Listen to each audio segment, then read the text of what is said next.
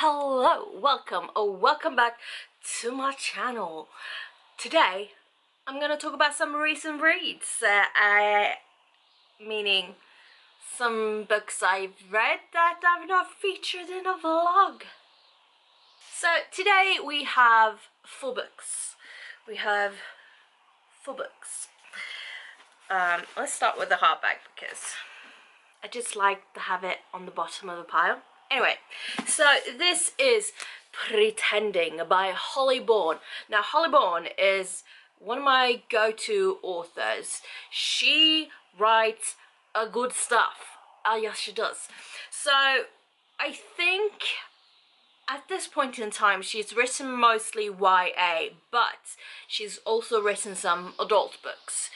This being one of them. Both the YA books and the adult books have in common is the mental health aspect, the mental health, the relationships, those kinds of things. There can be a lot of negative triggers in her books, but they're done in such a way that it, rather than making you go, oh no, it kind of makes you more think about the situation and, you know, go from there. Enough about that.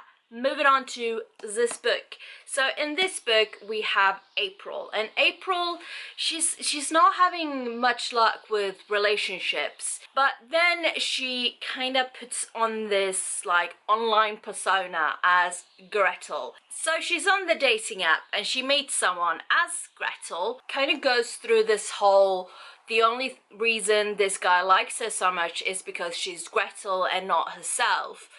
But they go closer, they go very close, and she still hasn't like told him the truth. I very much enjoyed this book.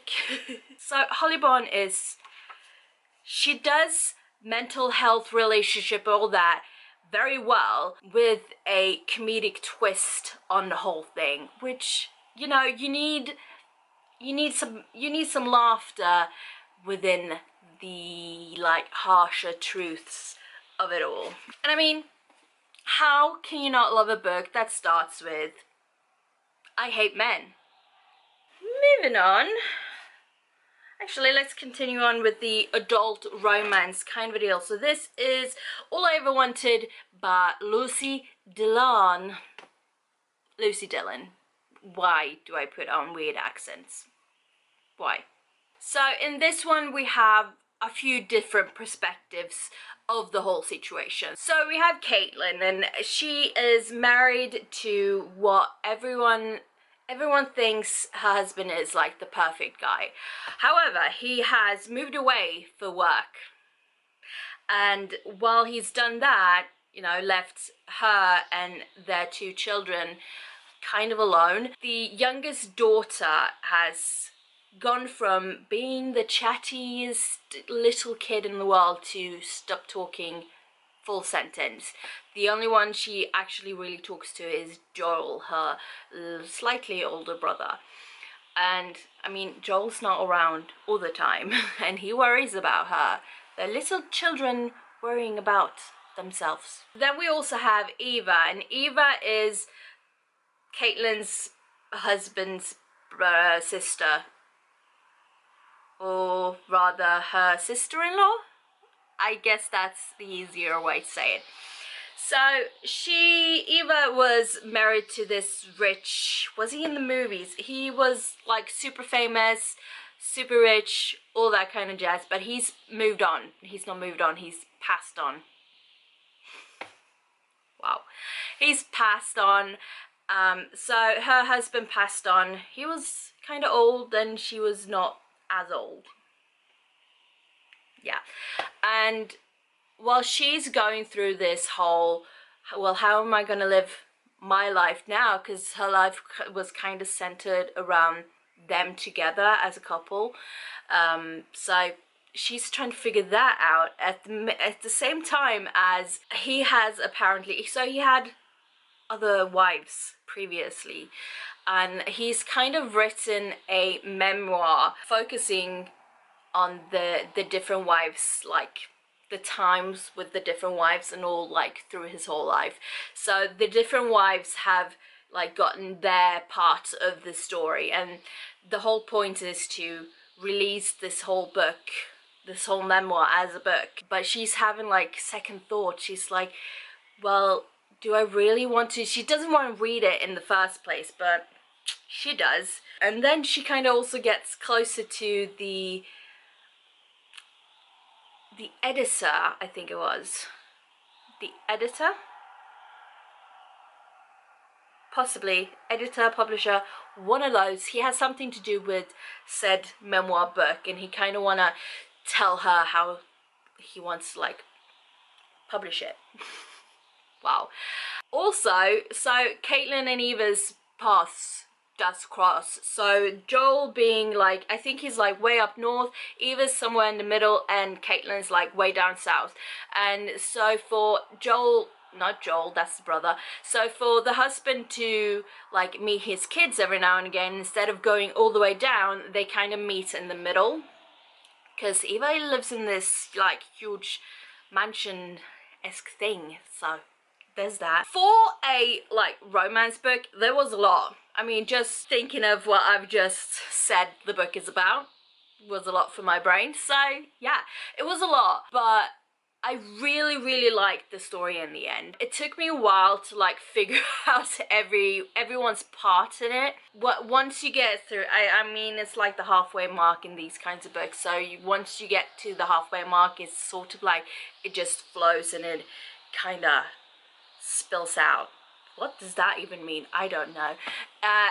It was a very good book. It was the first book I've ever read by Lucy Dillon, so I shall be seeing if I can find some other books in the future. I think this was a gift as well, so yeah. Tea break. Let's move into some like YA, LGBTQ plus, all the letters, teenage angst. So we start this story on a school trip, of all places. So they go to different schools, and Ash and Poppy, Ash being from more like the lower class, the troubled kids kind of school, and then Poppy being from like the posh boarding school, I guess, I think it was. Anyway, they're kind of different people, as people can be. They kind of hit it off. But then tragedy ensues, and Ash is killed. Yeah. But not killed in the way that she's not there anymore. Killed in the way that she becomes a Grim Reaper. I didn't know there was that kind of book. I just thought it was a lesbian love story. Also, I just really like the colours on the cover, so, you know. Anyway, Ash becomes a Grim Reaper of the area, so they have like set number of Grim Reapers in different areas, and they sort of like work from there. And they have like this all over the world, I guess. We don't go very far. We're in Brighton though, aren't we? If I remember correctly, we're in Brighton. Possibly. Somewhere along there. Anyway. So what the other Grim Reapers tell Ash is that it's very important for her to not like cross paths with like her family and stuff. Not because they will recognize her, but more as in if they do recognize her, it means that they are soon to die. Sag. But then she sees Poppy again. Poppy being like her first love, her only love, I believe. Yeah, her first love. It says first love on the back, so we've got to go with that. So she kind of stumbles upon Poppy again. I mean, she can't stop thinking about Poppy, and then they kind of meet up. And of course, Poppy recognizes Ash. They kind of rekindle their love, their very early love, because Ash died very early in their very newly formed relationship. And then, you know, how do you move on? How do you go on from there? So we know that Poppy's time is limited, but how limited we don't know. And it's sort of like, yeah, I mean, the tagline says not even death will tear them apart, and this is true. Love will be love, will be love, will be love. I really enjoyed it. I mean, it was very YA, which you can tell at parts, but the premise of it, I've not like seen another premise like it. So it was an interesting concept. I did enjoy it. Thumbs up. And for the very last book I have is The Clockwork Girl. So we are in Paris in 1750 apparently. So Madeline, one of them, she's French, so one of them, yeah. she's kind of grown up in a whole house. So her mum is like the madame or whatever they are called. She is like the runner of a whorehouse. Yeah. Right, yeah. But Madeline, she's not really partaking of that kind of things. I mean, she did until she had a little accident in which she was very, very much scarred, and now no one wants her, so she's left alone in that aspect. But she's kind of clever. She knows things. She sees things because people don't pay attention to her in the same way. So she's kind of been one of them. Well, she's been given information about certain guests to the police and whatnot, those kind of people, and then they come with the proposition for her, and it is for her to sort of become a spy in a different household as a what's it called? It's called something, I can't find the word. So she is to look after this clockmaker's daughter, who's just come home from boarding school and all that. So it's in those times where rich people get staff. I guess in today's times it would be like a personal assistant, but not really. While she's like looking after this daughter, who's 17 or something, by the way, so she's not a small child. She's almost a grown woman. So while she's doing this, she's also supposed to see what this clockmaker is doing, if he's doing any illicit things that he's not supposed to be doing, like some naughty things. So he creates these like mechanical birds and rabbits, and he's created bigger mechanical things as well, like clocks and people. Yeah. So Madeline's job is basically to see that he's not doing anything naughty.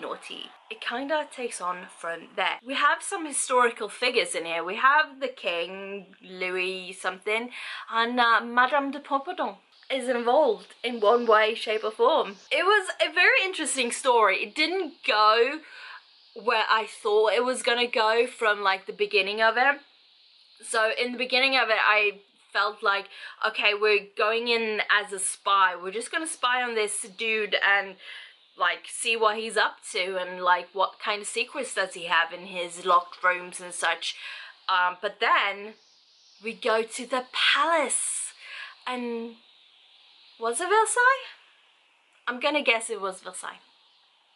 I don't know. Yeah, Versailles. It said something about that. Anyway, so we're getting like this historical Paris and historical France, really, as well as like clockwork things. I enjoyed it. It definitely didn't, it was not what I expected. I don't even know what I expected it to be, but definitely very interesting read. Yes, that was some ramblings again about some books I read. If you've read any of these books, please do let me know what you thought of them, or if you like find them interesting enough from my ramblings to pick them up, you know, let me know. Let's have a chat in the comments. So yeah, thank you so much for watching. I shall see you all next time. Until then, take care. Oh, bye-bye.